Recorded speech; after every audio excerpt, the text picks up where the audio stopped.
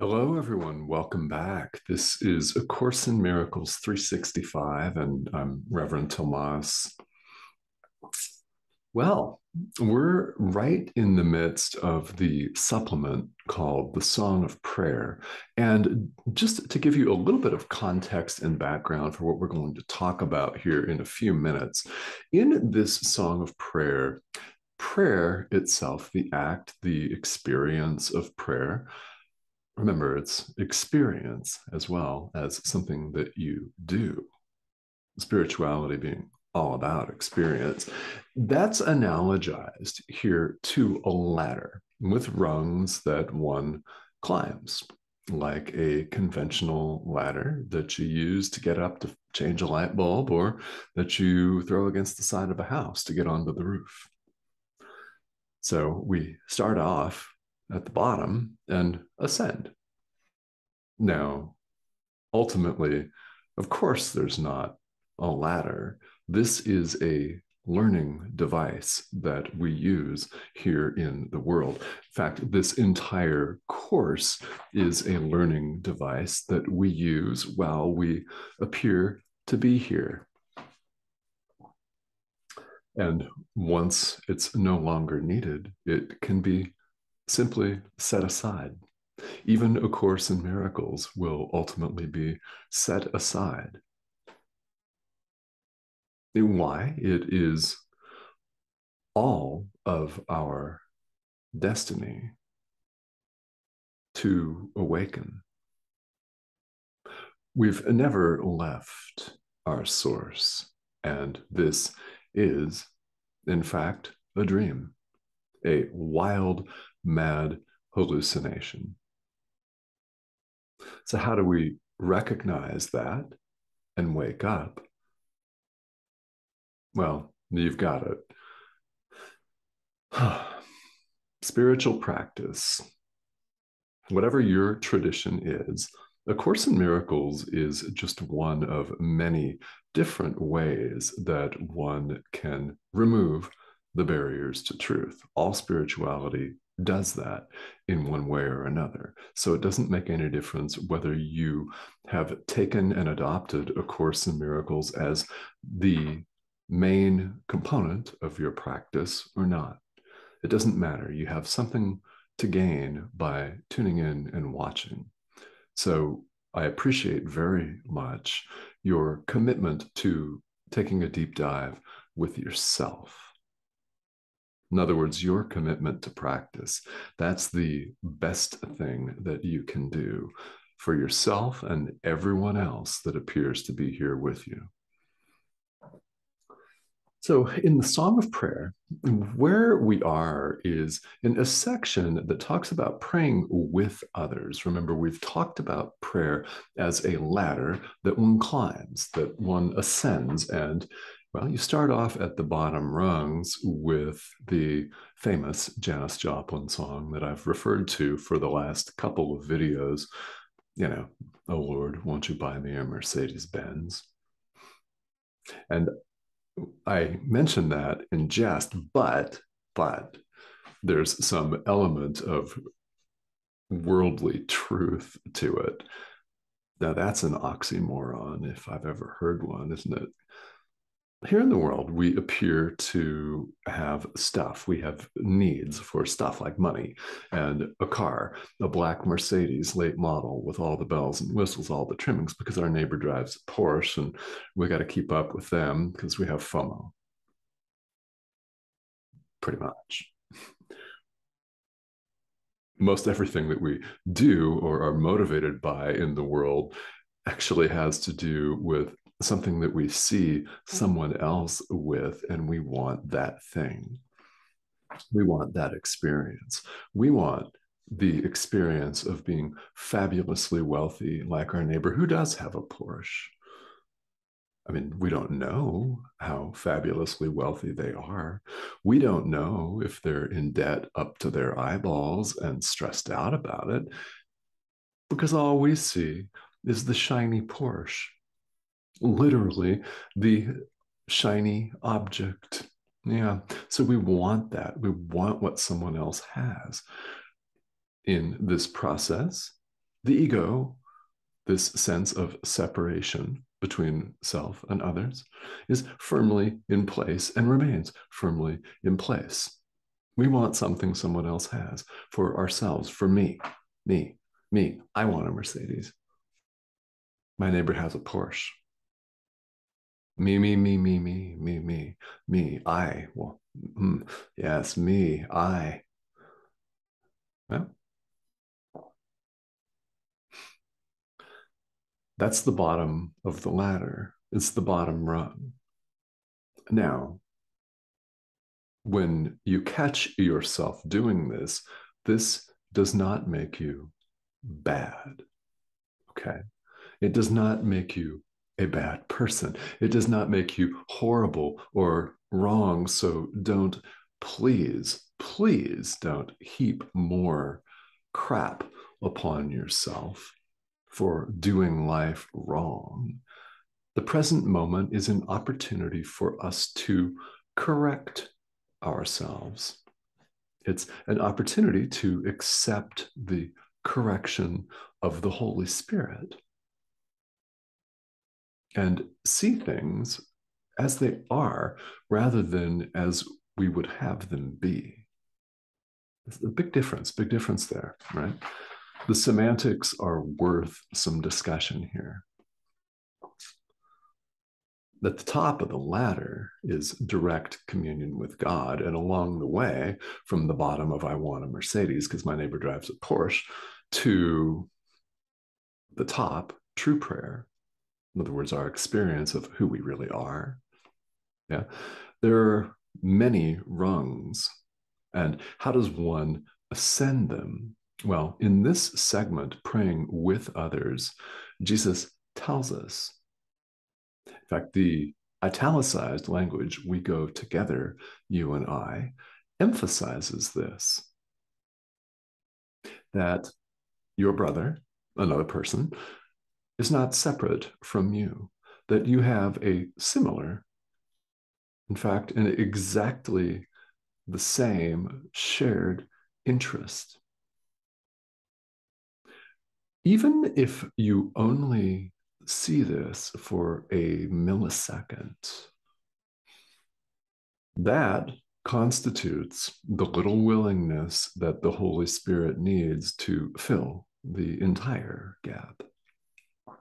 All we supply is the little willingness to see someone else's need as our own, to see that we have a common goal, a common objective. Now, on the lower rungs of the ladder, that might be that both of us want a brand new black late model Mercedes. Really, it could be a prayer for stuff. It could be a prayer for shiny objects. What matters is that you have a shared need. Now, that keeps you at the very lowest rungs of the ladder, of course. Why? It absolutely does nothing to undo a sense of separation. You still see yourself as separate. You see the car as separate. You see your neighbor as separate.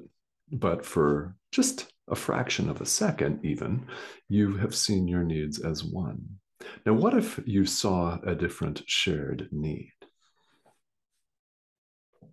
What then? What would happen? What would happen if the shared need or objective or goal that you saw with someone else, what if that were something other than a shiny object? What if that, in fact, turned out to be the peace of God, wanting the will of God? How about that? Because that is what everyone in this world wants, whether they consciously recognize it or not, and they can even actively deny it. We still want the exact same thing. Happiness, peace, those are just words that we use to describe the experience of who we really are, one with our Creator, really, one with God. So, what happens when people join with this as the goal, the peace of God? Boom, ladder ascended.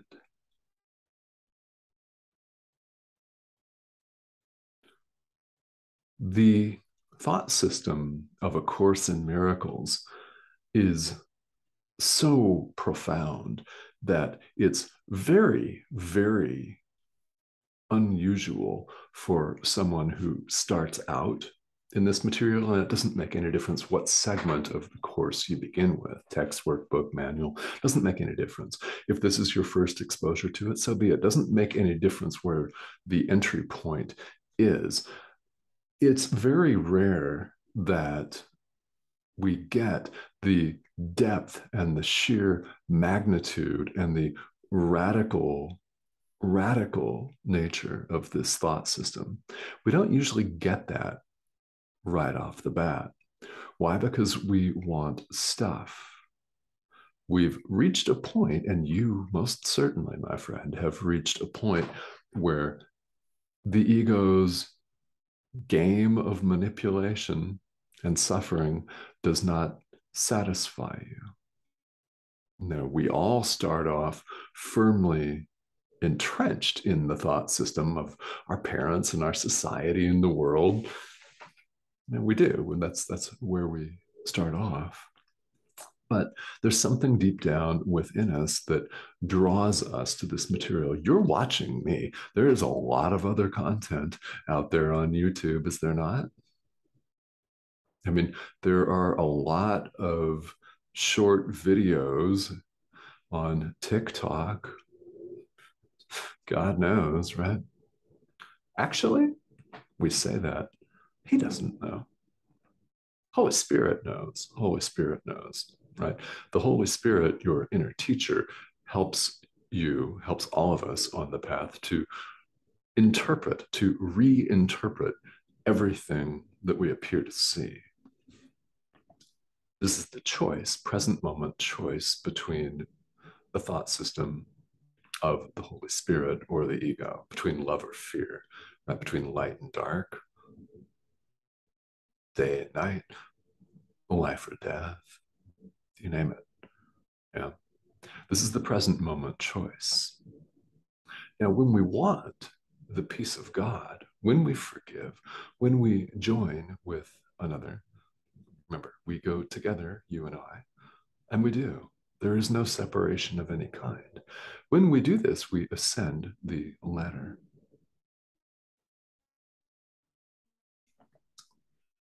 When you forgive, you ascend the ladder. And again, to recap, at the supposed top of the ladder is our true communication, direct experience of our reality, true communication with God, who we all are. Now, I say supposed top of the ladder because, again, the ladder is simply a teaching device.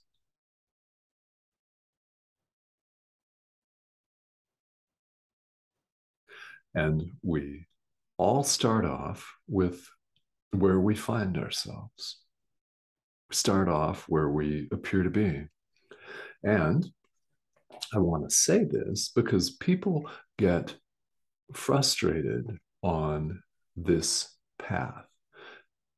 There are many, many people, and I'm sure that you know some of them. You in fact, might be one yourself. And if you are, no problem, right? So be it. There are many people who are interested in this course. Pick it up and put it down for a while. And you may pick it back up again, sometimes even years later, doesn't matter. Right? It continues to call to you, doesn't it? Yeah, you just think, you look at it on the shelf and you think, yeah, one day I'll pick that back up. One day I'll pick that back up. Maybe that is today. That'd be cool, wouldn't it? And it's something that people do, the frustration I'm talking about. It's something that I see happen because people don't experience enlightenment in 15 minutes. There are plenty of workshops out there that promise enlightenment in a weekend. For almost all of us, it's a process because we require a gentle awakening, a process, in other words, whereby we set the ego aside one moment at a time. And please give yourself some grace if, when we're talking about forgiveness, all that you can manage is forgiving yourself for something that you did, like spilling coffee on your pants this morning. If that's all you've got today, that's excellent. Do it. You're not doing it wrong. Nothing's ever wasted. The Holy Spirit uses everything that we give it to use. Yeah,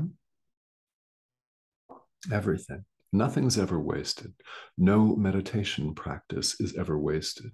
No prayer is ever wasted, even if it's just asking for a Mercedes Benz.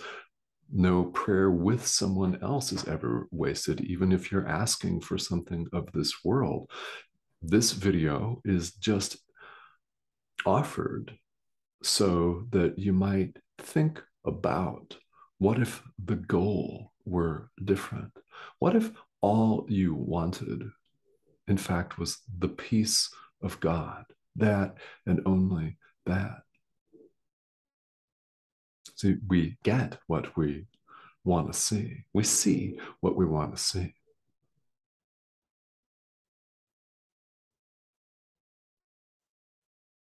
Following me? If you want to see conflict, you got it. All you have to do is turn on your Facebook feed. That's pretty easy, isn't it? If you want to see the peace of God, that's also what you see. Now, we may have, and you may have yourself, a gradual program of awakening,